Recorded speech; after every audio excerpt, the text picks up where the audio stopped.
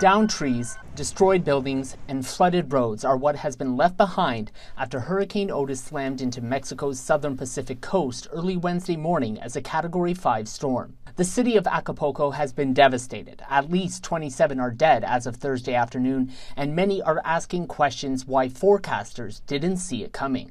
Daniel Brown with the National Hurricane Center says modeling initially showed the storm appearing to weaken earlier this week, before rapidly strengthening to an extreme more than the usual rate seen in hurricanes. We define rapid strengthening as about a 35 mile per hour increase in winds over a 24-hour period. And this one really essentially doubled, almost tripled that rate of intensification during that 24 hours before it reached the coast of southern Mexico. More than 1 million people are without power after the storm, with 260-kilometer winds toppled power lines. Chris Fogarty with the Canadian Hurricane Center says the area the hurricane hit rarely sees such intense storms.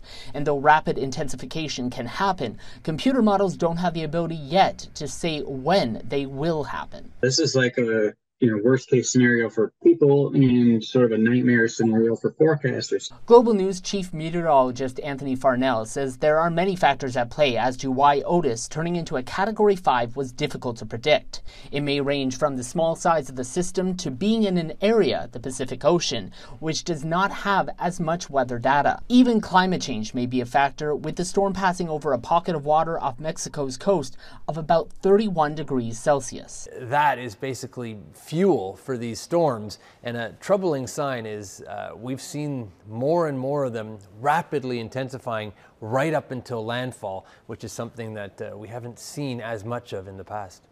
But while the Category 5 storm left many confused, most weather experts agree Otis and storms like it may also help in improving forecasting. We use these as hopefully ways to improve our forecasts and also our messaging. Looking back at Otis and looking for were there signs in the satellite imagery that we could identify in hindsight that will allow us to maybe predict a rapidly intensifying case. Hurricane Otis is the first Category 5 on record to hit Mexico's Pacific coast. And with its unpredictability, experts say it's a reminder that Mother Nature remains in charge.